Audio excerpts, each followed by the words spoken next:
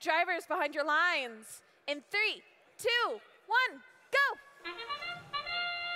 We've got all robots moving forward here in autonomous.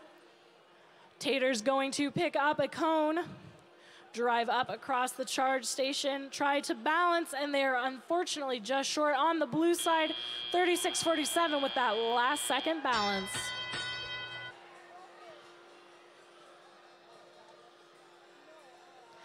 Looks like we have two red robots that are taking a bit of a rest here on the field between 35.62 and the New Hawks. Robots not responding. Our Red Alliance is a one-tater band over here. And we have Livewire back in action. Over on the blue side, Vern picking up cubes. 115 returning them as well. Lots of blue cubes going to be charged in the charge station with all three red robots moving. 21-22 placing a cube in the hybrid node. We have almost 2 links on the blue side with a minute and a half left. 35.62 looking across the field, running into their alliance partner Taters, who accidentally almost got 2 cubes going on.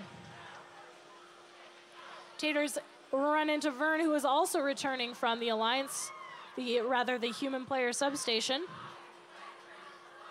Red with a cube score. That is 1 link on the field.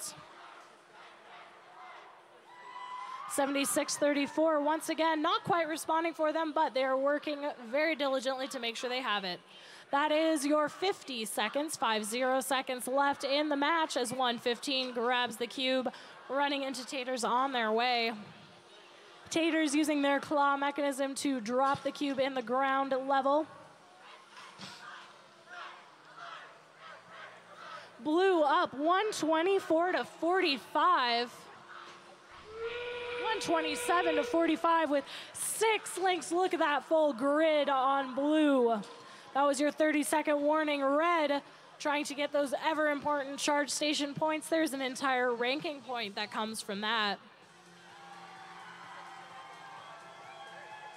We are balanced on red and on blue. This is a 2x2 to end our day in match 62 with 5 seconds left. Both alliances are docked and engaged.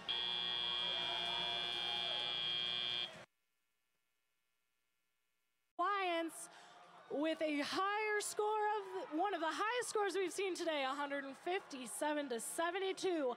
117 of those points were from the grid. That is 4 ranking points for the Blue Alliance.